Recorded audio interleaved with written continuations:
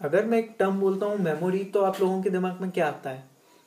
Hard disk, RAM, graphic card memory. पर एक और टाइप की भी मेमोरी होती है जिसे कहते हैं कैश मेमोरी। हाँ, पैसे वाला कैश नहीं, पर कैश मेमोरी। तो जिन लोगों को ये इसके बारे में शायद ज़्यादा नहीं पता या कुछ भी नहीं जानते, उनके लिए today I am here, KC hair. चलिए इसी के बारे में बात करते हैं। तो कैश मेमोरी क्या होता है? तो बेसिकली हमारे कंप्यूटर को प्रोसेस करने के लिए बहुत fast amount of heavy as well as fast amount of speed की ज़रूरत होती है। आप लोग ये सोच रहे होंगे कि हम लोगों के पास इतनी सारी मेमोरीज तो हैं, RAM, hard disk, graphic card और भी पता नहीं कौन कौन सी, फिर हमें एक कैश मेमोरी क्यों चाहिए? हमारे कंप्यूटर को एक फास्ट स्पीड पे ऑपरेट करना होता है, जो कि इवन एक रैम भी हमें प्रोवाइड नहीं कर पाती, और उतनी फास्ट स्पीड सिर्फ कैश मेमोरी प्रोवाइड कर पाती है। तो कैश मेमोरी से ये भी एक नोटिसेबल बात है कि कैश मेमोरी कोई बहुत ज़्यादा अमाउंट में, कोई गीगाबाइट्स में नहीं होती, सिर्फ कुछ मेगाबाइट्स में होती है। और अब कैश मेमोरी एक स्टैटिक टाइप ऑफ मेमोरी है, ना कि रैम की तरह डायनेमिक। तो स्टैटिक मेमोरी, क्योंकि वो स्टैटिक मेमोरी है, वो रैम से कई कई गुना ज़्यादा फास्टर है। अब आप सोच रहे होंगे कि वो फास्टर क्यों है? वो फास्टर सिर्फ इसलिए है क्योंकि उसमें बहुत बार डाटा रिफ्रेश नहीं होता है। दैट इज, उसका रिफ्रेश रेट बहुत कम होता है as compare to dynamic RAM. इसी वजह से कैश मेमोरी रैम से बहुत बहुत ज़्यादा फास्ट होती है। ये गौर करने वाली बात है कि इवन तो जो कैश मेमोरी है वो बहुत ही कम मेगाबाइट्स में होती है, फिर भी वो एक बहुत ही मेजर पार्ट प्ले करती है हमारे सीपीयूज में, हमारे सिस्टम की लाइफ में।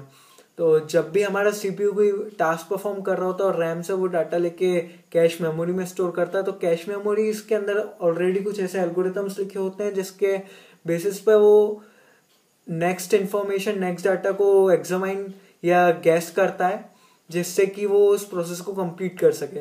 पर कई बार ऐसा भी हो सकता है कि वो गलत गैस करे, उसे प्रॉपर इन्फॉर्मेशन ही ना मिले। इसको कहा जाता है कैश मिसेस।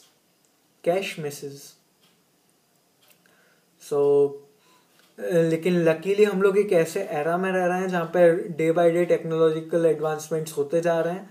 तो आजकल के प्रोसेसर्स इतने एडवांस हो चुके हैं कि अगर हम एक कन्वर्जन रेट निकाल के देखें, एक सक्सेस रेट निकाल के देखें, तो अराउंड 80% सक्सेस रेट हमें मिलता है। यानी कि हम लोगों को सिर्फ 20% ऑफ द केसेस में ही कैश मिस वाला क्राइटेरिया हमें फेस करना पड़ता है, वाला इश्यू हमें फेस करना पड़ता है। बाकी 80% ऑफ द टाइम हमें cache memory proper required information find कर लेती है और उसकी वजह से हमें आगे हेल्प होती है। तो क्विकली हम दो चीज़ों के बारे में और बात कर लेते हैं। एक तो कैश मेमोरी के sub division, that is L1, L2 और L3। तो L1 सबसे छोटा है पर सबसे फास्टेस्ट है, L2 उससे बड़ा है लेकिन उससे थोड़ा कम फास्ट है, L3 सबसे कम फास्ट है लेकिन सबसे बड़ा है साइज में। तो जब कैश मेमोरी अपने अंदर डाटा को सर्च कर रहा होता है तो वो पहले L1 पे जाता है, फिर L2 पे, फिर L3 पे। और दूसरा कि आप लोग सोच रहे होंगे क्या हमें, जब हम कुछ अपना कंप्यूटर खरीदने जाते हैं तो हमें कुछ स्पेसिफिकली अलग से देखना पड़ेगा कैश मेमोरी के बारे में कि नहीं? तो इसका जवाब है कि नहीं। अगर आप जितना अच्छा प्रोसेसर लेंगे उतने ही अच्छा आपको कैश मेमोरी भी मिलेगी आज के टाइम पे, क्योंकि कैश मेमोरी प्रोसेसर के अंदर इनबिल्ट होती है। होप आप लोगों को, तो हाँ यही था आज के लिए।